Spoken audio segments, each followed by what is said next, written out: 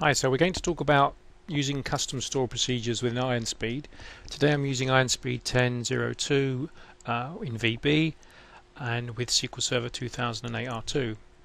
Of course you can use C# and other versions of SQL to suit, but we just thought we'd start with the simple one and show you how we can create a simple page with a simple grid and some simple data.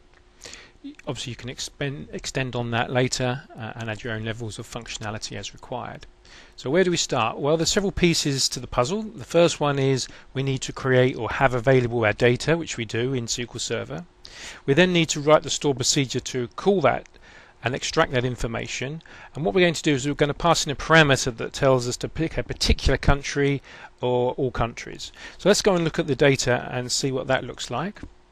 So within SQL Server, as I say, we've got a country table, and as you can see I've got a list of countries and some additional information, 242. And if I just show you the information in there, there it is. If I show you now the store procedure that we're going to create, you see it's very simple. I can either pass in, sorry, that's the test, there we go. This is the store procedure. We can either pass in a blank or we can pass in a name to select individual countries. So blank will select all and an individual one. Let's test that now, and if we go to my little test script here, if I pass in a particular name of a country and execute, sorry, let's just run that again, here we go, we can see we've got Angola. If I were to leave that blank, i.e. pass in an empty string, we would get all records back. So we know the store procedure works, very simple. Now we're going to plug that into IronSpeed. So let's get rid of the SQL for a second and bring up IronSpeed. Here we go. Let me just run this and show you. This is a very simplistic IronSpeed created wizard that we use to create the page, and the page is using IronSpeed grids, as you probably all hopefully have used in the past to create your basic page. We obviously want to use the same data source but add our own grid and functionality. So we're not going to use the IronSpeed grid, we want to do our own thing. So where do we start? Well, within IronSpeed I'm going to create within the country type, because that's the one we're going to do the select on, my own page. So let's just create a very simple my SP, for example, call it what you like, it doesn't really matter, and that gives us a blank page.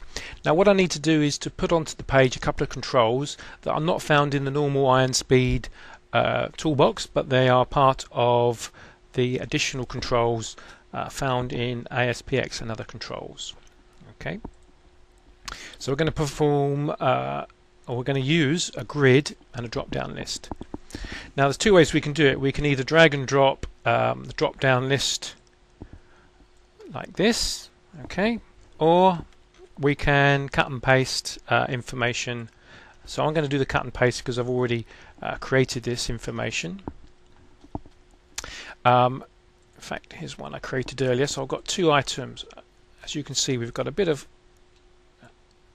code there, ASPX code, so I'm just going to copy that and I'm going to paste it into my new one, okay, into the cell, and when I click off, there's my country. As we can see on the right hand side, it's a drop down list, and then I'm going to go back and I'm going to get my grid, do the same thing. I'm going to copy and I'm going to paste into a new cell this time, and click OK. So now I've got the two pieces, the two components, the two controls on my page.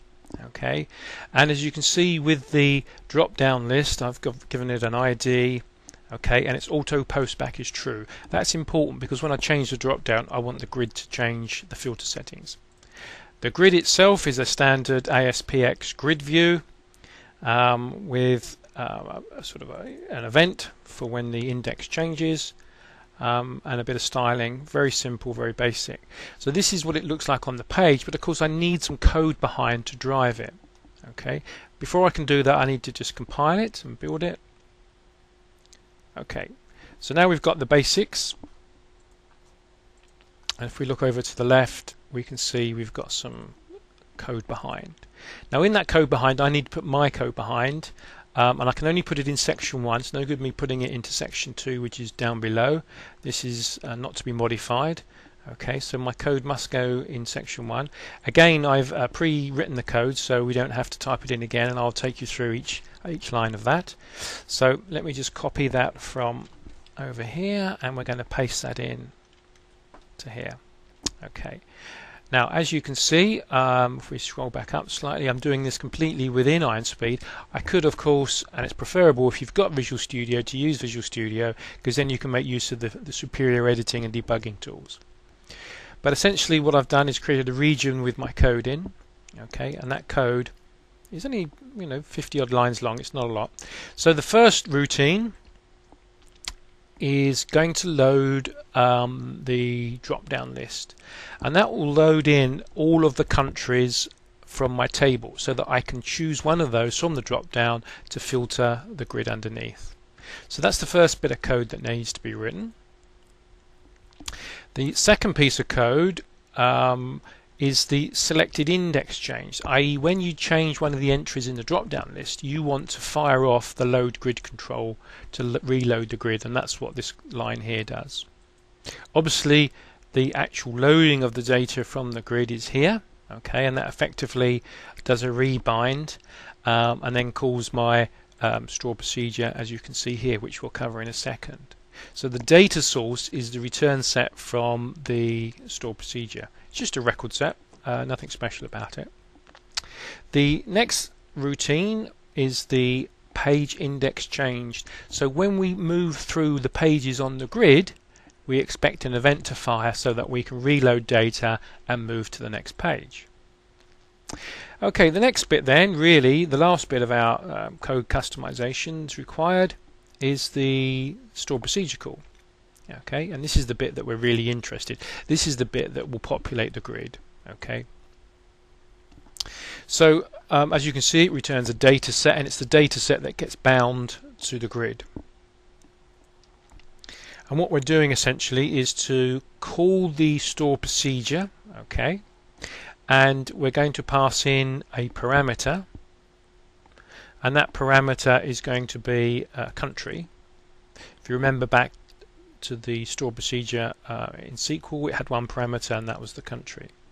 Okay, so we're just setting up some basic parameters here, and then we pass in those parameters into the call.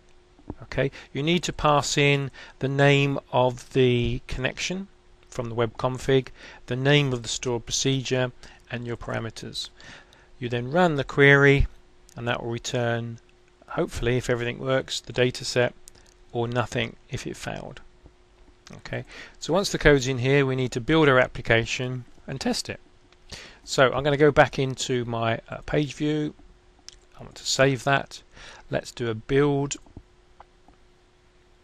Okay, and then if we run that now, in fact, let's make our page the default page. Okay, so when we run it, we should get the page, and we should have a couple of controls on the page, one being the drop down, one being the grid.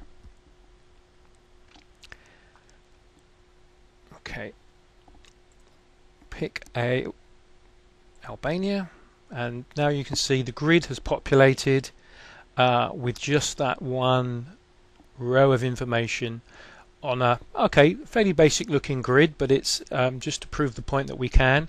Obviously you can style it later. Let's go and pick another country. There we go, it refreshes automatically, and let's go, if we go please select, i.e. nothing, then we expect the grid to show all countries. Let's see if that works, and there we go.